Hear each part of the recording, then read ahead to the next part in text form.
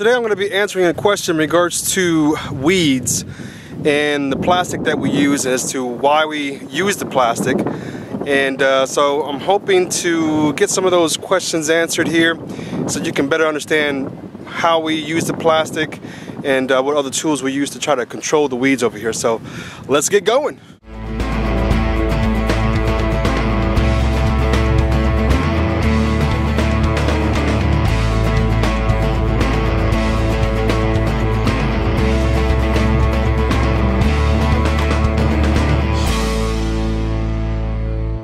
So as you can see here, we have a few rows of plastic laid out, and the main reason why we use the plastic is to keep the weeds from growing within the row. See over there we have tomatoes, we have some eggplant further back there, and the plastic is actually a really good tool to try to keep the weeds out of the row itself. Okay, and this is actually a row I'm getting ready to plant some more tomatoes, so I'm kind of prepping it up. But so from row to row in the center we have about 4 feet, and it really works pretty well. Now we pull the plastic out at the end of the season. This is a biodegradable plastic made from soy, but you know, being certified organic, we're not allowed to keep it in the ground, so it has to be pulled out, which we do by hand.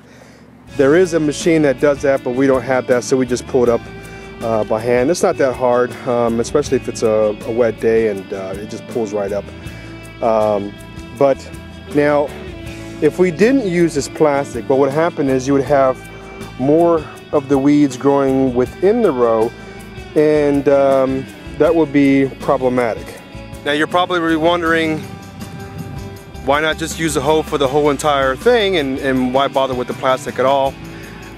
Which could work. The problem is, in this kind of climate in the Delaware area, one, if you know anything about Delaware or Maryland, we are probably one of the worst states that has issues with weeds.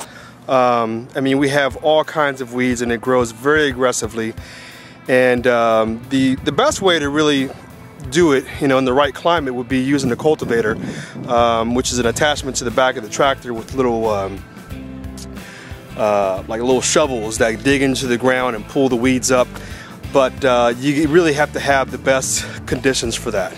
And what I mean by the best conditions, the soil has to be pretty dry in order for the tractor to get onto it. If it's too wet, it's just not going to work. Somebody had also asked, do we have issues with mold because of the plastic? And the answer to that is, out here we do not have really any issues with mold. Another question you had was, do we use the plastic inside the high tunnel? Or I think you assumed that we did, but no, we don't use plastic in the high tunnel at all. We actually use a paper that is, you know, a pretty wide piece of sheet that just biodegrades, and it actually does a good job. And let me show you what we're talking about. So let's take a look inside the high tunnel real quick. Alright, so we're in the high tunnel here, and as you can see, we have quite a few rows of tomatoes. We have some in cages, we have some staked up, but what I'm going to show you is what we actually use in between the rows, or I'm sorry, in the rows, to try to keep the weeds controlled. Okay, and let me kind of zoom in on over here so you can kind of see this. This is just paper, okay, a thick paper that we actually laid down probably, I would say, in February, right before we started putting these plants in the ground. And it does a really good job. And what I like about this, and as you can see, I mean, this is already falling apart, especially along the edges here. I need to take another hoe to this center of this in between these rows. But now here's a good example. Okay, see how it's open here, the hole's open here, and you have some weeds. Now this kind of stuff, we just pull it up by hand, but nowhere else are the weeds coming up. Okay, just where the soil is exposed. Okay, And actually it does a pretty good job. I like this method. It makes it easier for cleanup because it just biodegrades. You can till it right into the ground. You know, there's no chemicals involved with it. A really nice thing to use when we're talking about, you know, the high tunnel. Now some of you could probably be wondering, well, why don't we use this outside in the fields? And I would love to. The problem is that out there it gets exposed to the elements, it gets rained on, and it would just fall apart way quick, and then we'd be stuck with the weeds afterwards. So as far as the mold goes in here, we do have issues with mold, and a lot of that is due to, you know, just not good air circulation. As you can see, the high tunnel over there, it's rolled up. Over here we had some issues with it being we have to make some repairs on this end because it won't roll up.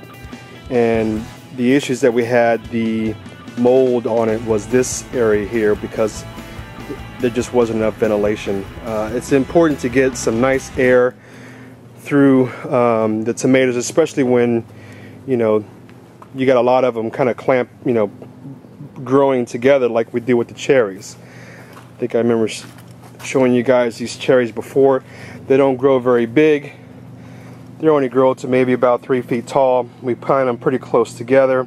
We have 3, 1, 2, 3 in each row. So right here we have 3, 6, 9 just in this area, tomato plants. And we've already recently just harvested for the farmers market, but you can probably still see some there that are already coming ready.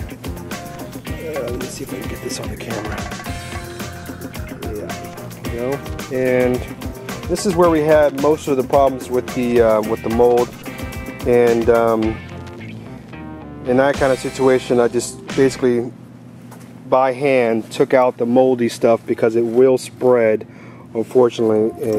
You know, unfortunately, if you don't get a handle on it. See what happens here. See, that's dead, and see that eventually will end up spreading.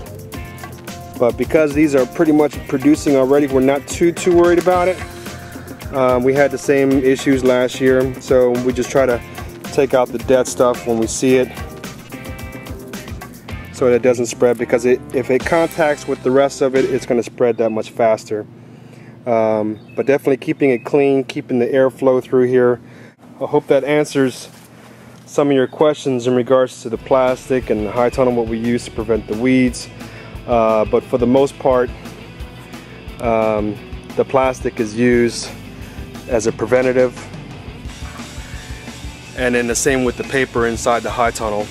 Everything else is done with either using a hoe for the edges of the plastic, and then we use a Troy built rototiller to go in between the rows itself. So I'm going to try to do some more videos. If you have a question, something like that, and I can, sometimes it's better for me to just do a video on it and just show you and explain it to you visually so you can understand, as opposed to me just writing it down, and it's actually, you know, benefit for everybody. So I hope you guys are doing good. I hope you're, you know, out there growing some good veggies, some fruits, whatever you're into, and support your local farmers. All right, y'all take care. I'll see you next time.